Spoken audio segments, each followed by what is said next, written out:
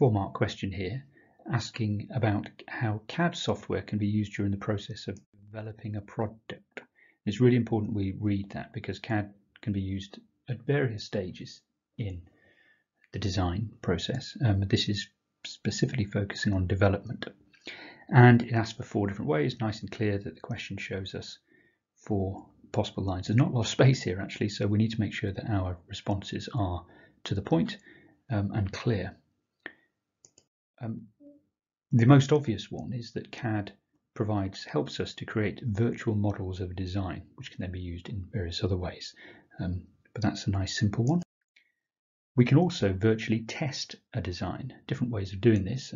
We haven't got time to go into or space to explain this, but there are questions that might ask about FEA, finite element analysis, or CFD, computational fluid dynamics, different ways of testing a design. But that simple statement for now will get us the mark.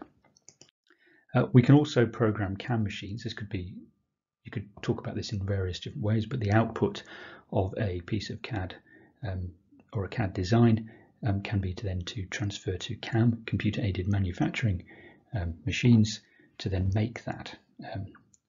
There's other ways of explaining that, and I'll show you one in a second. But we can also use that virtual model to prepare images, which we can then present to clients to get some feedback on that. So those are just 4 possibles. There are others. So for example, we could talk about how the CAD software can produce technical drawings for manufacture in the workshop. The CAD models can also automatically produce a bill of materials. And they can even, another way of talking about programming CAM machines, which I mentioned in the response in number 3, you could talk about creating a rapid prototype. But you only need to put 4 down, so you can ignore those last ones. I just thought I'd share those as possibles as well.